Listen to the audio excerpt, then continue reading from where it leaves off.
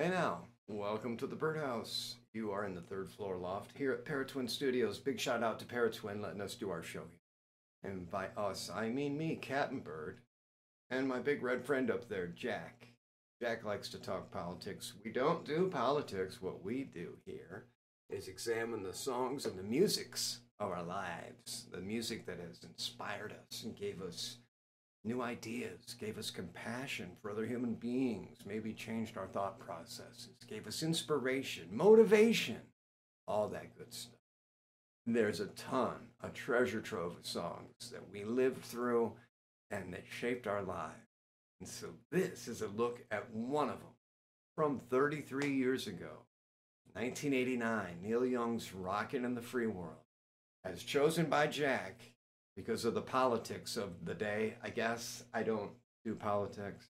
Either way, it's a wonderful anthem. It's a rock and roll, balls to the wall fest.